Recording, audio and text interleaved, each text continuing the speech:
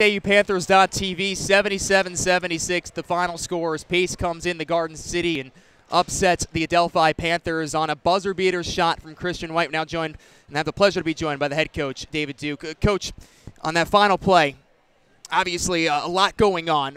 What was the game plan going in there, especially with a guy who has been red hot like Christian White in that second half? We were switching everything. We were switching everything. We were really crowding the three-point line, and he made a really difficult shot for game. For this team, overall for you guys, I mean, to be up in the contest and every time they were getting close, still you take that lead right back.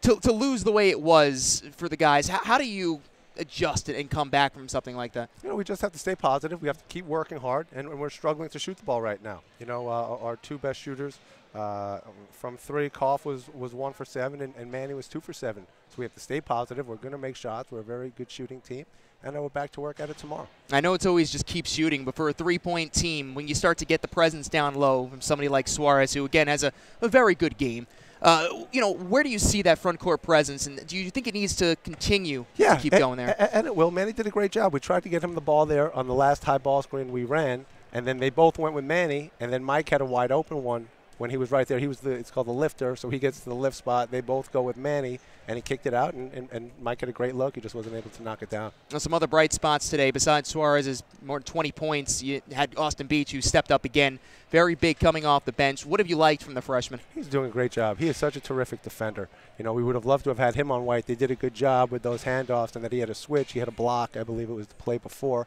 He's a terrific ball player. Great to have him as a freshman, and he's going to be better and better as the years go on. Well, as we start to wind down the season, of course, every game still has that big significance on it.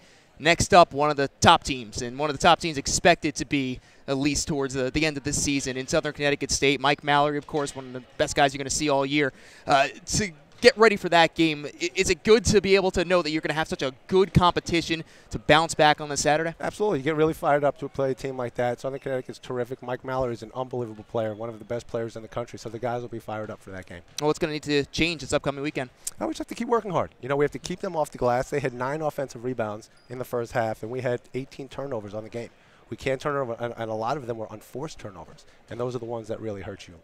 A positive attitude, some stuff to still be worked on, but Saturday it will be a good one as Southern Connecticut State comes down here to Long Island and will take on the Adelphi University Panthers. Of course, we'll have all the action on AUPanthers.tv. That's going to do it for us here this evening. Many thanks to the entire crew. As always, my broadcast partner Dan Hilton, I'm Dan Savarino, saying thanks so much for watching, and we'll catch you next time.